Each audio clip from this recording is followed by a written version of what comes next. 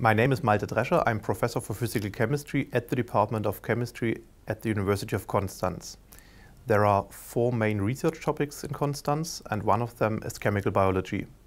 And chemical biology is exactly the topic which is important for us, because we are dealing with spectroscopy in complex systems, and we are using electron paramagnetic resonance spectroscopy to study, for instance, biomacromolecules in complex environments like the living cell.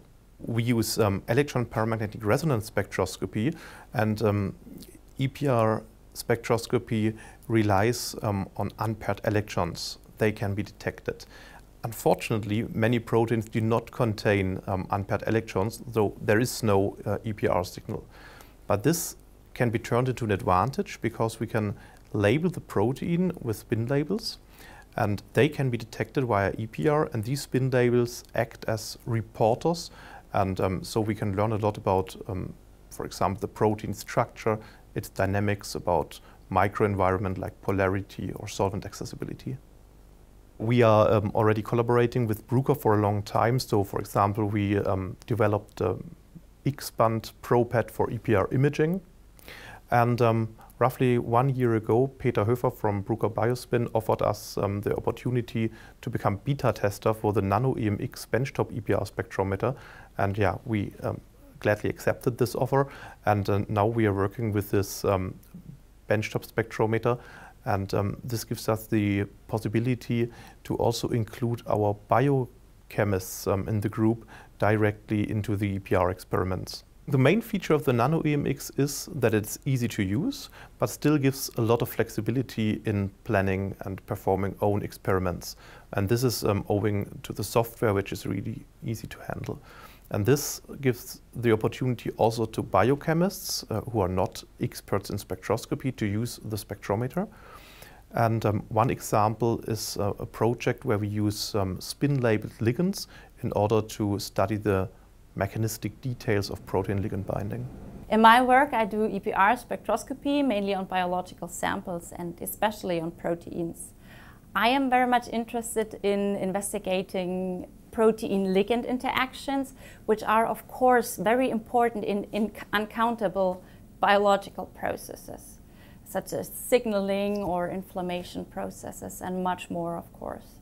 For our approach, we use spin-labeled, tailored ligands, which are synthesized by a group from the chemistry department at our university here, and we add them to a solution of protein. And of course, if a ligand binds to the protein, the mobility of the spin label on the ligand will change, it will be reduced. With EPR spectroscopy, we monitor the changes of the spin label mobility, and thus we get insight into the molecular mechanism of ligand-protein binding. The EMXnano offers a fully automated tuning procedure, and additionally, the spectrometer software offers you the possibility to do basic data analysis steps directly at the measurement computer. So if I take a step back and do not look just at my project, but at what all the people in our group do, I see that almost every single sample that is prepared in our lab undergoes continuous wave X-band EPR spectroscopy at room temperature as a first experiment. This is either to check if we were able to prepare an EPR active sample, or if we had success in a spin labeling reaction. So we really need this method to get important information about our samples. This is a lot of samples we're talking about, so we need a spectrometer that is quick, that is convenient to handle, that is comfortable in use, and that is also very reliable. So in our group, a lot of people work with biological samples, where we are often limited by the amount of protein available, the solubility of a protein available.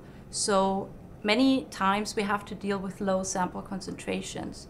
So we need a spectrometer which has a high sensitivity, and since low sample concentrations in turn mean that we often have to do long averaging, we also need high stability in a spectrometer.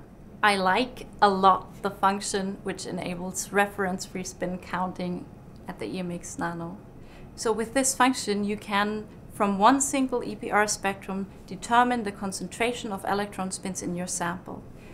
We use this function for determining the labeling efficiency after a spin labeling reaction, for example, but you can use it in many other contexts, and it's really easy and so helpful.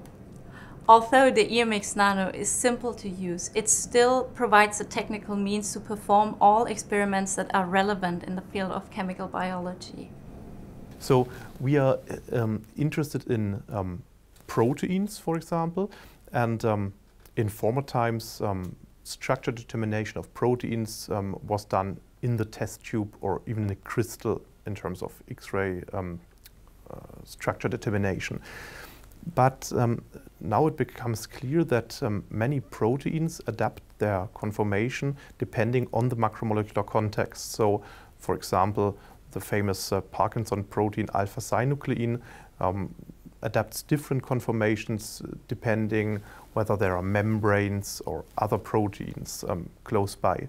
So it is very useful to study the protein in the natural environment in the cell. And this cannot be done with conventional techniques, and that is the reason why we develop in-cell EPR techniques to look at the protein in its physiological context.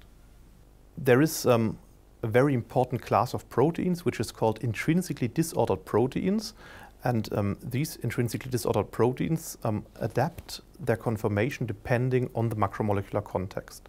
So there is not much use to study these IDPs, these intrinsically disordered proteins, in a test tube, but we have to study them in their cellular context. And that is the reason why in-cell EPR is very important.